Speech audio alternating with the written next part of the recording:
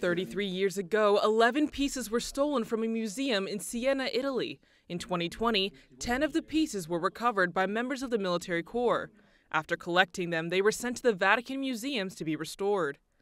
At an event called From the Sword to the Cross, the museums unveiled the newly restored objects.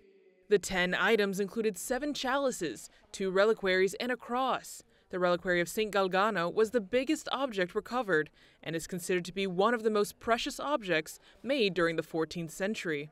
They are 10 objects that are not only important from the artistic point of view, but they also represent the moral point of view, precisely of the protection, enhancement, and preservation of Italy's cultural heritage. There were attempts to sell them, to scatter them, and therefore to take away their dignity as a cultural and also spiritual asset to a church, a local church, a diocesan church, the Church of Siena. Father Grassini says the items were brought to the Vatican Museums due to their excellent restoration facilities and their previous experience working with precious metals and ceramics. It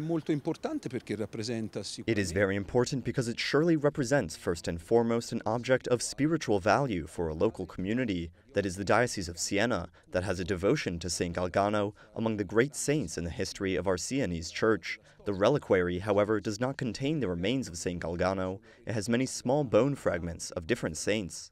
For Father Grassini, the reliquary is a prime example of the unique technique and craftsmanship of the Sienese goldsmiths. We are seeing the finest evidence of the skill of the Sienese goldsmiths and artists who were working at the time of great artists of the Sienese school, Simone Martini, Pietro Lorenzetti, Ambrogio Lorenzetti, who were called all over Europe, especially to the papal court, to make these objects in gold and precious metal, decorated with these wonderful enamels that are translucent. These religious and cultural objects will be on display in the Vatican Museums until February 18, 2023. They will then be returned to their rightful place with the Sienese people.